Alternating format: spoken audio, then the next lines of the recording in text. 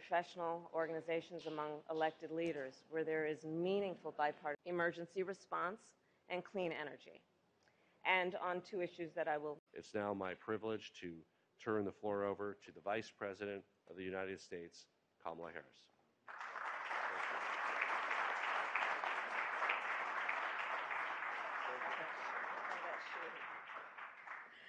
Good morning, everyone, and I want to thank NGA Vice Chair Polis for the introduction and for your friendship, and it really has been my joy and honor to work with you, and I send best from Doug as well. And I thank you for your principled and powerful leadership in Colorado. And to all the governors here today, thank you for your work and for continuing to uphold important traditions, including the important tradition of us working together across party lines. I think this is one of the few remaining professional organizations among elected leaders where there is meaningful bipartisan work that is happening, and I thank you for that. As demonstrated by our administration's record over the past 3 years, there are few leaders as committed to bipartisan collaboration than Joe Biden. President Joe Biden knows how to work across the aisle and across every level of government to make progress. Globally and domestically, he has a bold vision for our future. And he has the strength, and I see it every day, and the skill and the courage and the determination to make that vision real.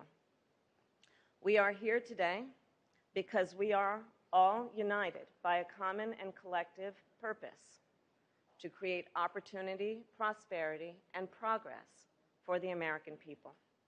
As a former statewide elected leader, the Attorney General of California for 2 terms, I know firsthand the importance of state and federal collaboration.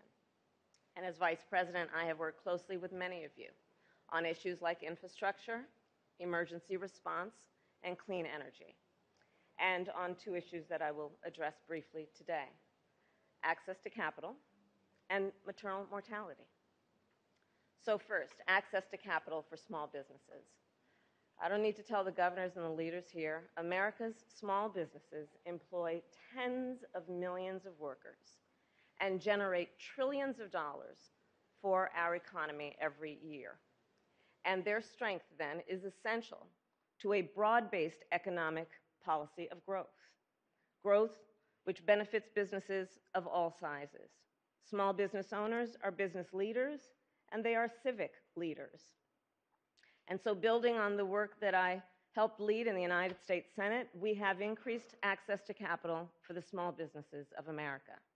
President Biden and I are giving a total of $10 billion to states across our nation to invest in small businesses. And as Vice President, I have had the honor of visiting almost half the states that are represented here today, and I've seen firsthand the vitality of small business and knowing that that is essential to the vitality of our communities as a whole. Not to mention how the growth of these small businesses generate tax revenue, which makes up, of course, a significant portion of the annual revenue of your states. So for these reasons, our focus has been to nurture the ambition and aspirations of everyone, from young entrepreneurs to multi-generational families, to help them with their success. And since taking office, we have seen a record number of small businesses in terms of their growth. The most small businesses ever created, in fact, in any 3 years in history, which is indicative of the overall growth of our economy. In addition to access to capital, together we have also taken on the issue of the maternal mortality crisis. It is something we cannot talk about enough in terms of the significance of this crisis. For years, federal public policy has not adequately addressed that before, during, and after childbirth, American women die at a higher rate than in any other wealthy nation in the world. The women of America die at a higher rate than the women of any other wealthy nation in the world. Over the years, I have spoken with too many people who have suffered because of this crisis, mothers who have lost babies, men who have lost their spouse, children who have lost a parent. And of the many factors that contribute to this crisis, one of the most significant is that millions of women in America, in particular in low-income communities, do not have access to adequate postpartum care. In fact, when we took office, the vast majority of American women on Medicaid were only entitled to 2 months of coverage for postpartum care, meaning 2 months after giving birth, she could lose access to life-saving care such as cardiac screenings, mental health counseling, and vaccinations. When the President and I took office, only 3 states offered 12 months of care.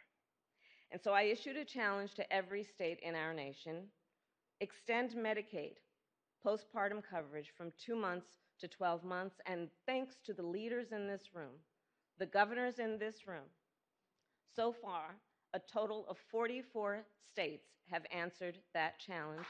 Yes.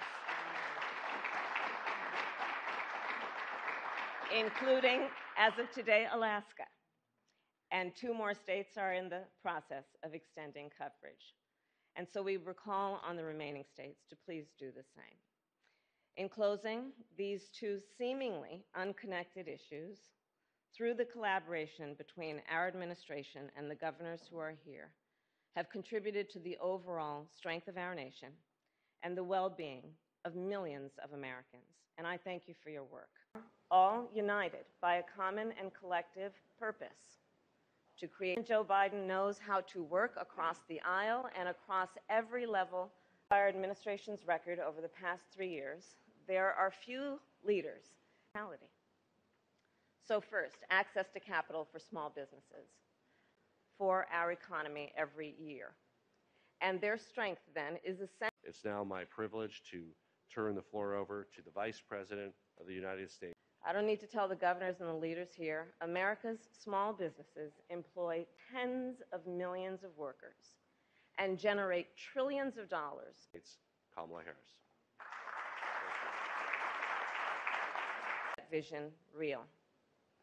We are here today because we are every day, and the skill and the courage and the determination to make that know firsthand the importance of state and federal collaboration, and a bold vision for our future. And he has the strength and essential to a broad-based economic policy of growth. Growth, as Vice President, I have worked closely with many of you on issues like infrastructure, as committed to bipartisan collaboration than Joe Biden. President addressed briefly today access to capital and maternal mortality as well. And I thank you for your principled and powerful leadership in Colorado.